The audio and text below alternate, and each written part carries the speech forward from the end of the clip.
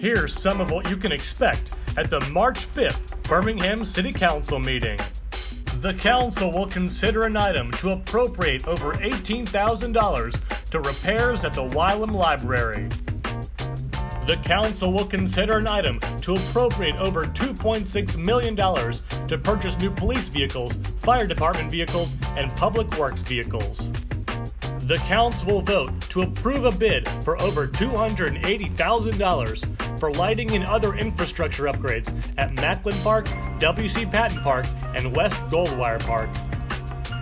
And after a one-week delay, the council will vote on an agreement between the Major League Baseball Youth Foundation and the Birmingham Park and Rec Board to develop an urban youth baseball academy at George Ward Park. Follow us on Facebook, Twitter, and Instagram to stay updated on all the latest news and information from the Birmingham City Council.